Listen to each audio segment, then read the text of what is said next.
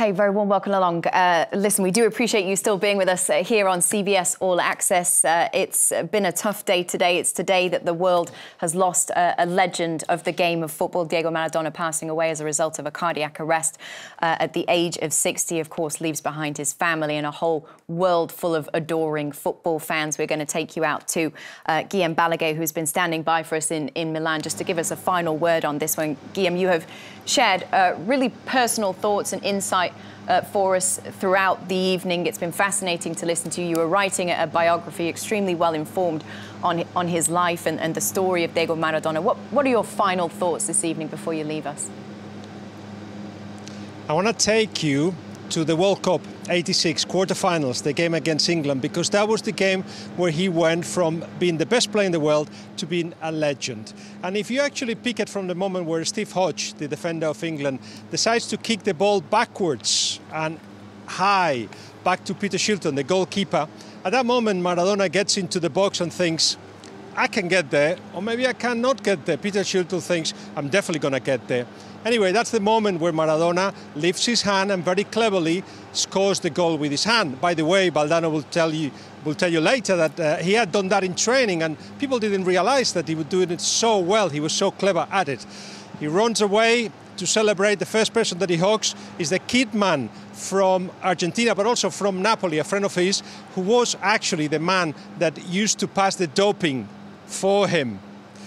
Hug him, and then a couple of Argentinian players come to him as well to hug him, and they're not convinced what's happened there. And Maradona says, do hug me, and run away as if it had been a proper goal, otherwise they'll change their mind.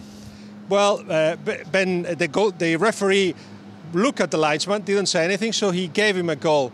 That's what people would call the cheating. That it was another goal, though.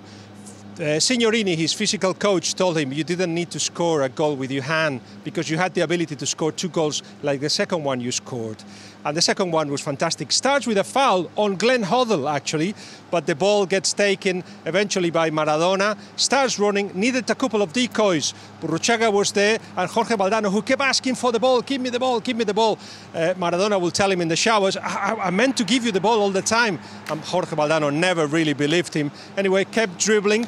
And then just before scoring, he remembered that his 8-year-old brother, in a friendly that he played against England, he actually did a similar move, but decided to score by kicking the ball to the far post and missed it. So allowed dribble Peter Shilton, leaves Peter Shilton behind and scores the goal for what it was, of course, perhaps the best goal in the history of the World Cup. The genius and the other bit, and that's what made Maradona so huge. He wasn't just a football player, he wasn't just a bad person. It's much, much more complex than that. It requires a whole book this big to try to explain him. Maybe somebody should write one. Nobody tells a better story than you, Guillem. It is always fantastic to have you with us. We really appreciate you. Good to see you tonight. Thank you, Kate. All right, listen, we also want to just quickly update you on something that we also heard via social media. In fact, it was CBS insider Fabrizio Romano who put this out there and said, confirmed Napoli's stadium, the San Paolo Stadium, will be renamed in honour of Diego Armando Maradona. Of course, he led that team, the Serie A team, to 2 titles and a UEFA Cup title. And this is how they will now honour him now that he has passed away. Let's show you some pictures of him winning the UEFA Cup for Napoli. Jamie, you listened to those stories that Guillem tells, and we were watching footage, and I was seeing you kind of wide-eyed looking at the footage of him. That's the impact that he has, isn't it? Yes, I remember watching this game as a kid, and funnily enough, this is a game Jurgen Klopp was actually at. This was against Stuttgart, and it was his boyhood team, and when you heard Jurgen Klopp's words before the game. So we've all got those, vivid memories, and obviously Jurgen Klopp was in the crowd that night, or certainly in the first leg, but that's what he was famous for in that short period. What he did at Napoli, he left Barcelona, where, as Roberto said, he goes there for a huge fee. Obviously, he's fantastic. He leaves under a little bit of a cloud, shall we say, but to go to Napoli, it's, you've got to almost remember what Napoli were then, not even what they are now. They've gone close to winning the title in the last few years, but to go to a team like that and take them to the title twice as well, I think that's where it comes from. And the adulation, you see, it's not just for the football, what Guillem said, it's because he was flawed. So the man on the street in Buenos Aires in Argentina can say, he's like me.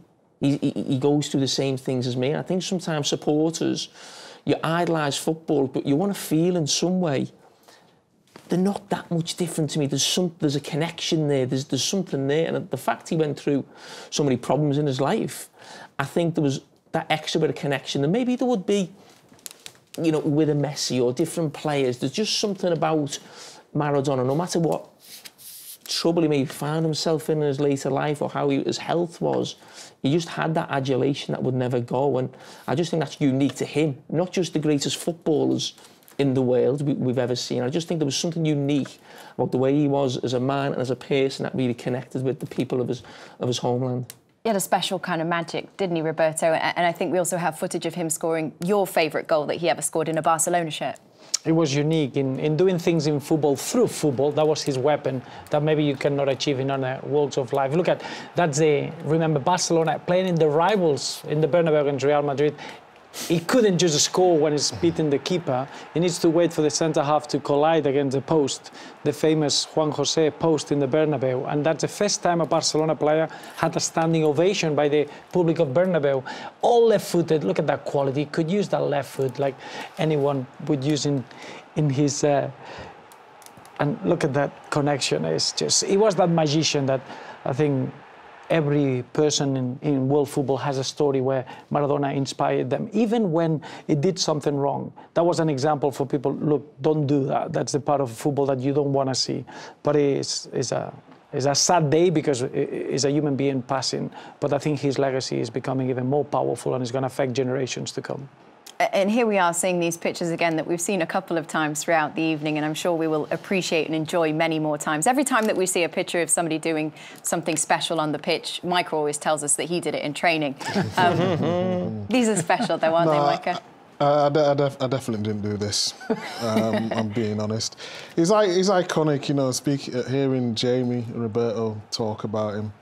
And for someone who I didn't actually see play, but the effect that he's left on me, you've seen me tonight, I've been subdued. I can't, you know, I'm normally over the top, excited, happy, but I can't be, and that's, it's an iconic figure when he can leave that effect on someone who's not even seen him play, but watch videos, read books, watch documentaries, and it's just a testament to the person he is. You know, not everyone's had the greatest experience in life, and off the pitch he did have some demons, but he's what a man he is.